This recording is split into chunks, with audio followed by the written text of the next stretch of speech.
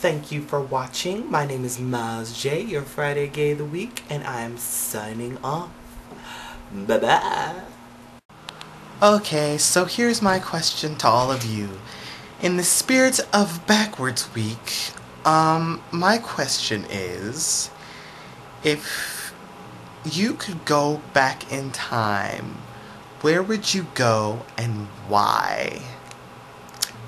And it can be anywhere back in time. It could be 1700s to meet Abraham Lincoln or one of those places. I don't care where it is. Just tell me. Because people want to go back to some strange times. Personally, for me, I would like to go back. Shoot, I like it now. I can't complain. So yeah. Because we love you and we need you back. Please be safe and come back to us in one piece. But wherever you are, don't know where you guys are. Jeff, for Nima, and it was a little scary. I don't know why they weren't here this week. A tear for the gays who weren't here this week. On to the questions. So Ryan asked, if I won a large sum of money from the lottery, no less, what would I do with it? Well, Ryan, if I won a large sum of money from the lottery, and it would have to be a large sum, like large. There's so many places to where that money could go to.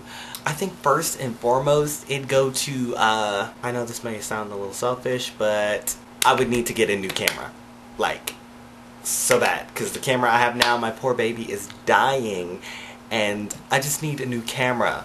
A nice, pretty one. I'd probably buy the one that you have, even though I wouldn't really know how to work it. So we need a book for that.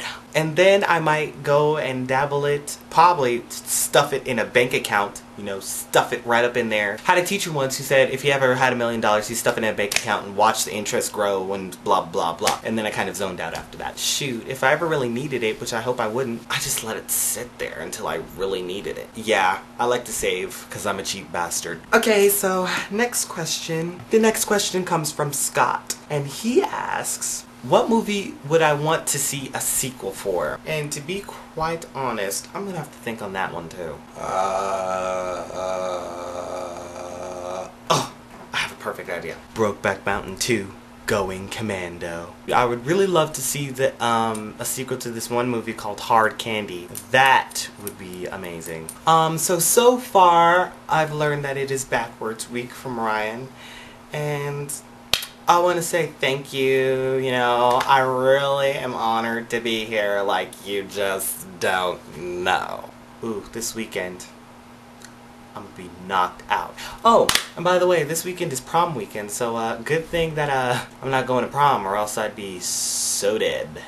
Since I didn't get any sleep, I don't know if you guys can tell, but I'm kind of like, I'm not tired at all, strangely. So, I am a little delirious though, if you couldn't tell, you know, from the leaning and rocking and changing of the accents and stuff.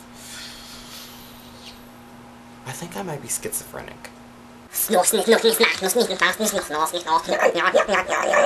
Okay, so this whole week has been so freaking stressful for me. I mean, last night I didn't even go to sleep until 4 o'clock in the freaking morning, so this is the first time in my entire, you know, short-lived young teenage life that I've ever had to do something this stressful. I mean, I've had rehearsals after school for this play called The Wiz. Some of you may have heard of that movie. It's just another take on The Wizard of Oz. Basically, it's a more soulful version of The Wizard of Oz. So yeah, I'm in that, and I play as the Tin Man. Yeah. I am not even gonna lie, I was pissed every time I had to go to rehearsals because I knew it was just gonna be stress, stress, stress, stress, stress, stress, stress. By the way, our show's gonna be playing the 15th, so if you live in Vegas, you know where to go. No, I'm just kidding, really though, don't want to get sued for that. And that is because it is 7 o'clock p.m. right now, and you must be wondering, why am I filming this so late? Hello everybody, it's Miles J, your Friday Gay of the Week here, and I'm losing my light.